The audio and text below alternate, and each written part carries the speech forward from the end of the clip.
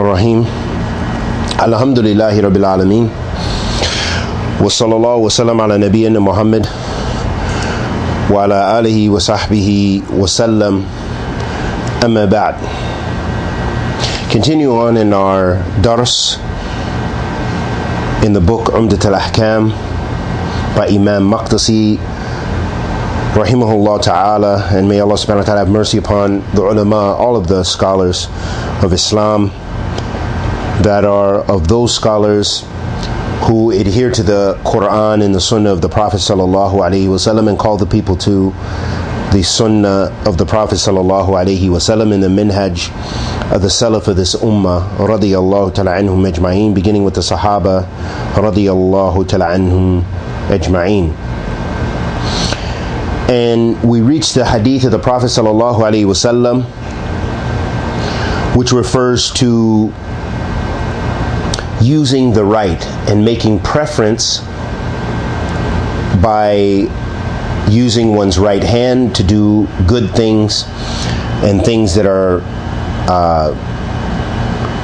that have to do with cleanliness and so forth, eating, shaking hands, so forth, as a part of Islamic manners. And in this hadith of the Prophet sallallahu alaihi wasallam, it shows us that the Prophet ﷺ preferred using the right. عن عائشة رضي الله تعالى عنها قالت كان رسول الله صلى الله عليه وسلم يعجبه التيمم في تنعله وترجله وطهوره وفي شأنه كله. رواه Bukhari wa Muslim. In this hadith of the Prophet ﷺ, narrated on Aisha radiyallahu ta'ala anha, that she said that the Messenger of Allah sallallahu alaihi wasallam, he used to prefer using his right in putting on his sandals, in combing his hair, and in matters of purification, meaning starting your wudu with the right side, starting your ghusl, when you're washing yourself, you're taking a shower, you begin on the right side when you're washing your right side before your left. And in all of his affairs, and this was narrated in Bukhari and Muslim. One of the benefits that Sheikh Ali Bassam rahimahullah ta'ala mentioned, and may Allah bless him with Jannat al-Firdaus, he mentioned يُعْجِبُهُ التَّيَمُّنُ, meaning that the Prophet ﷺ, this term refers to that the Prophet ﷺ, he preferred, or he made preference to his right, using his right. And Imam as-San'ani rahimahullah ta'ala, rahmatullah alayh, and may Allah bless him with Jannat al-Firdaus, he said, كل فعل يحبه الله ورسوله فهو يدل على مشروعيته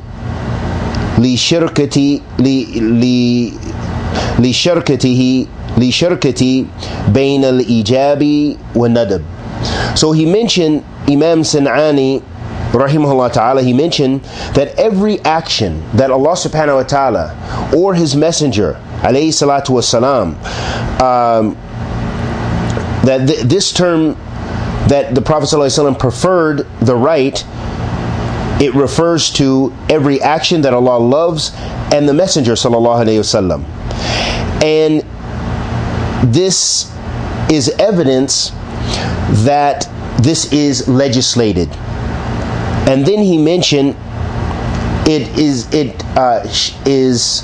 between, meaning it's a legislated act, between being a preferred act of worship or a wajib or obligatory action of worship, meaning that those things that the Prophet ﷺ did and that we are ordered to do and practice in our religion,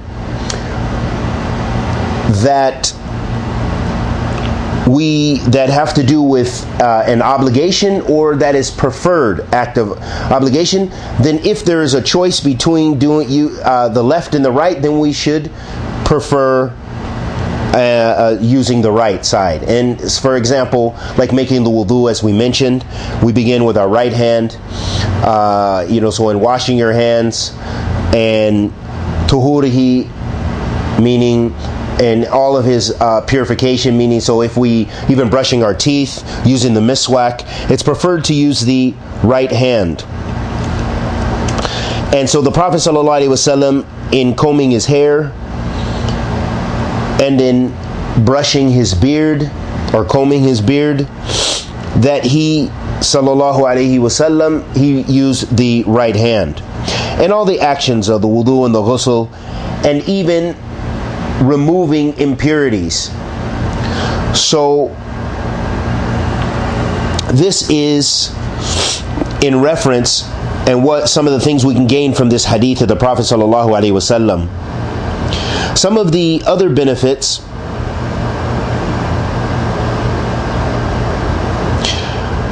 Imam Nawawi rahimahullah ta'ala mentioned قاعدة الشرع المستمرة أو المستمرة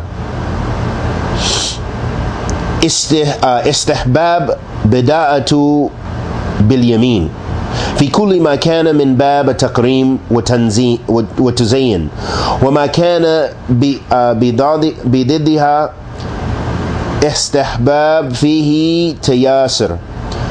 So this is a beautiful thing that Imam Nawawi rahimahullah ta'ala, he mentioned.